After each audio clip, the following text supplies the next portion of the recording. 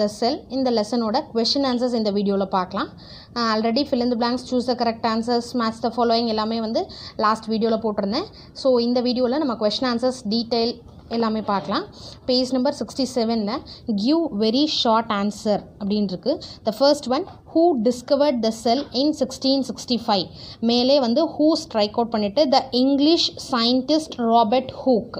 The English scientist Robert Hooke. And then second one, what type of cells do we have?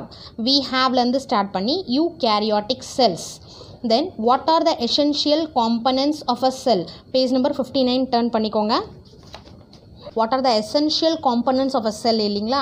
So the typical cell consists of இதிலிருந்து start பண்ணி nucleus ஓட complete பண்ணிங்க. 7th Roman letterல third one கான answer.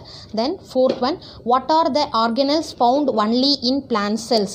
இதை அதாவது ஒரு one word மாதிரி இருந்ததுன்னா புக்ல எழுதிக்கலாம். நீங்க அந்த பேஜ் தேடி திருப்ப வேண்டாம். Chloroplast and cell wall. What எடுத்துட்டு chloroplast and cell wall. Give any 3 examples of eukaryotic cells. Page number 61. Turn the page number 61. இதில் வந்து எக்ஸாம்பிள்ஸ் கொடுத்துருக்காங்க பாருங்கள். plants, animals, most of the fungi and algae. 7th Roman letter 5th answer அவ்வளோதான். Then sixth one, which one is called as area of movement? Which எடுத்துட்டு which one அப்படியே எடுத்துருங்க. which one எடுத்துட்டு cytoplasm is called as area of movement னு எழுதிக்கலாம். Next 7th one, Shiva said bigger onion has larger cells when compared to the cells of smaller onion. Do you agree with his statement or not? Explain why. So இதை மட்டும் நீங்கள் வந்து உங்கள் புக்லேயே space இருக்கிறதுனால எழுதிக்கோங்க. இதை வந்து இந்த பிக்சரை வந்து நான் லாஸ்ட்டாக வீடியோவோட லாஸ்ட்டாக இந்த ஆன்சர் நான் போட்டு விடுறேன்.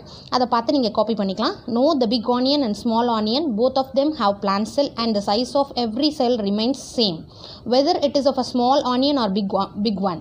The shape is larger means that the number of cell is more in bigger onion. So இதை வந்து இந்த பிக்சரை லாஸ்ட் பேஜில் at the end of the வீடியோவில் நான் போடுறேன். இதை வந்து நீங்கள் நோட் பண்ணிக்கலாம். Next give short answer, why cells are called building blocks of life. Page number 58 எடுத்துக்கோங்க. 58ல இங்கே பாருங்கள், like a brick wall, your strike out பண்ணிட்டு our body is composed of basic building blocks and are named as cells. The cell is the basic structural and functional unit of every living organism. அதோட close பண்ணிக்கோங்க. Roman letter 8க்கு first one answer. So நம்ம கைடே வேண்டாம், புக்கில் எல்லாமே இருக்குது. நம்ம புக்கில் mark பண்ணிட்டோன்னா நம்ம கிளாஸ் ஒர்க் நோட் இருந்தாலும் இல்லைனாலும் ஓவரால் நம்ம புக்கை வச்சு ப்ரிப்பேர் பண்ணிடலாம். Second one, identify any 4 parts of a plant cell. So இந்த ட்ராயிங் கொடுத்துருக்காங்க. இதில் எனி 4 parts நீங்கள் நான் செல் வால், நியூக்ளியஸ், வாக்யூல், மைட்டோகாண்ட்ரியா நோட் பண்ணியிருக்கேன். உங்களுக்கு வேணும்னா அதை பாருங்கள். பேஜ் நம்பர் 62ல் இருக்குது. பேஜ் நம்பர் 62ல் இருக்குது. பிளான்ட் செல் கொடுத்துருக்காங்க. ஸோ இதில் வந்து பார்ட்ஸ் கொடுத்துருக்காங்க. இதில் எனி 4 வந்து நீங்கள் வந்து மார்க் பண்ணிக்கலாம். உங்களுக்கு எது ஈஸியாக இருக்கோ அதை மார்க் பண்ணிக்கலாம். Next third one, distinguish between prokaryotic and eukaryotic cells. Page number 62. Page number 62 turn பண்ணுங்க. இங்கே ஒரு டேப்லெட் காலம் இருக்குது பார்த்தீங்களா? differences between prokaryotic and eukaryotic cell. அந்த 4 points அப்படியே மார்க் பண்ணிக்கோங்க. இதுதான் answer. next question,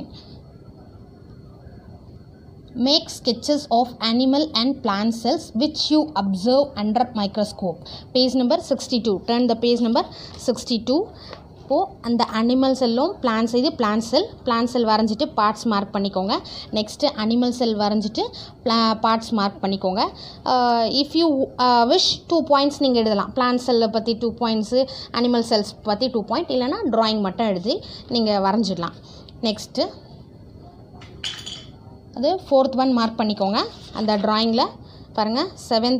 8th Roman letter 4th one. 8th Roman letter 4th one.